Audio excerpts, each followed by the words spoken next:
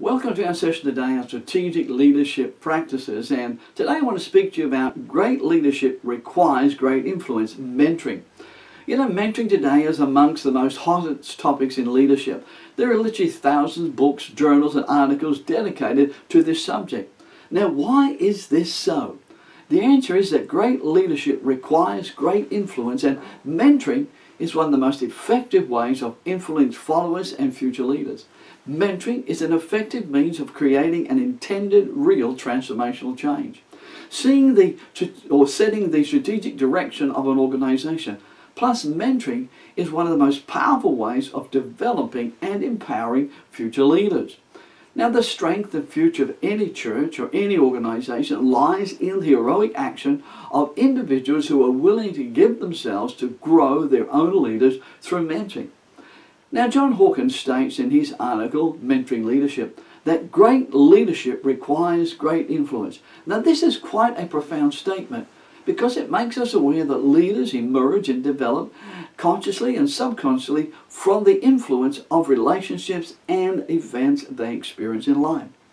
In 1919, Ernest Hemingway, recovering from injuries from the First World War, moved to Chicago, near the famous author Sherwood Anderson, who was known for helping young writers. And as time went on, the two men formed a great friendship. The young man brought Anderson samples of his work. The veteran writer then would honestly critique Hemingway's material and offer suggestions on how to improve it. Hemingway then would return to his typewriter and diligently work dissecting Anderson's suggestions. And in 1926, Hemingway published his first book. Yeah, but wait. The story doesn't end there.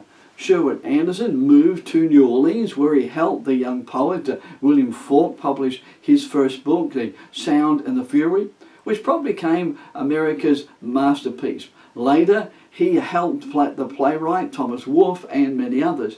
Now, 3 of Anderson's proteges earned the Nobel Prize, and 4 earned the Pulitzer Prize in Literature. What caused Anderson to help so many young people? One of the reasons was that he himself was mentored by the great writer Theodore Dresden. Now, Sherwood Anderson had great influence on growing future leaders of the literature world because he was willing to impart something of himself, his soul, to others. Not only was he willing to give them his soul, but he was willing to share with up-and-coming writers his own gift of writing. Now, the result of this was not only were the potential leaders of the literature world strengthened because of Anderson's great influence, but so was his position as a leader. One of the things that a mentor does is it allows the protege to gain a tangible image of the real world. I read a story one day about a little girl who went walking with her grandfather. And when she came home, she climbed up on her mother's knees and said, "I want grandfather's eyes." Well, the rather astonished mother said, "Why do you want grandfather's eyes? I mean, you have such pretty eyes." And the little girl replied, "I want to see things as grandfather sees them." She said, "I want to see things as grandfather sees them." At such a young age, she began to realize that certain things could only be seen through the eyes of someone much wiser, a mentor. Now, in mentoring, this is first done by the mentor building a relationship with the protege. The benefit of this mentor building an open, honest relationship with the protege is it allows the protege to expand their knowledge and transcend their own interests for the sake of the mission. Secondly, the mentor allows the protege to see the world through the eyes of much more experienced transformational leaders. And this is done by introducing the protege to colleagues and exposing them to the rigors of their profession of a transformational leader. And Anderson did this with Hemingway and his other proteges. He built a relationship with them by introducing them to his network of associates who were leaders in the literary world, allowing them to see through his eyes and their eyes and what could be done. Thirdly, by personally exposing the protege to the urgencies and benefits of intended real transformational change within the organization. A mentor is better able to transfer to the protege the vision of transformational change. You know, mentoring gives leaders the opportunity of having great influence not only on their own generation, but also on the next generation. The impact of a mentor on the next generation to bring about transformational change in society is seen in the life of Dr. Martin Luther King.